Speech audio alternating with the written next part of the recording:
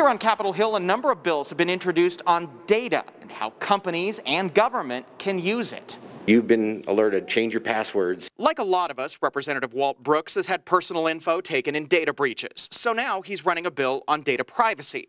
It gives companies an affirmative defense in a lawsuit if they can prove they keep data security up to date. It doesn't give them immunity, and it doesn't release them from liability, especially if they're negligent. Lawmakers here on Capitol Hill are running a number of bills, from regulating government's use of facial recognition to criminalizing catfishing. With the intent to harm, defraud, intimidate, or threaten another individual.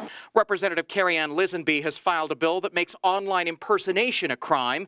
A constituent brought the issue to her. It goes after malicious accounts online with criminal penalties. And it can have really serious and harmful consequences in people's lives. And a lot of times,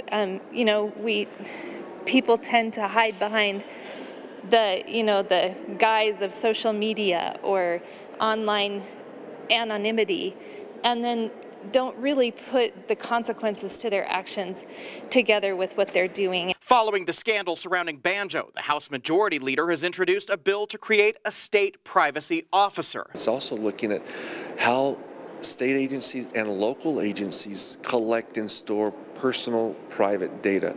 It's your social security number, it's your driver's license number, it's your address, it's all of those personal identifiers. Banjo is a Utah company that uses artificial intelligence to sweep up social media posts, traffic cameras, and other government data to create a near real-time alert system. But both Republicans and Democrats say Banjo goes too far and is almost Big Brother. Its state contracts were put on hold, and this bill is in response to it and similar companies regulating government's interaction. If privacy is being abused, it would go to that agency and say, hey, you've got to change that practice. Government is often criticized for being reactive to tech advances. The House Majority Leader says it may get ahead of things for consumer privacy. But we're just trying to put something in place so that as these technologies come, we can be very quick in the way we react.